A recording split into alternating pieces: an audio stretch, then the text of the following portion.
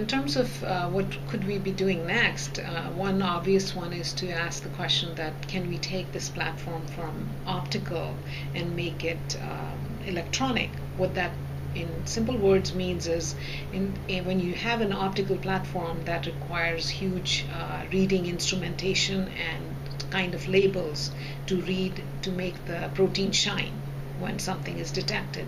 Whereas when you do electronically, you're basically asking the question, can we do this without using some kind of label? However, having said that, it's not very clear. We would have to use some kind of electronic labels. Proteins are a lot more complex than DNA. But we have a great collaboration going with Stanford, another group, and we have started working on a particular electronic detection platform.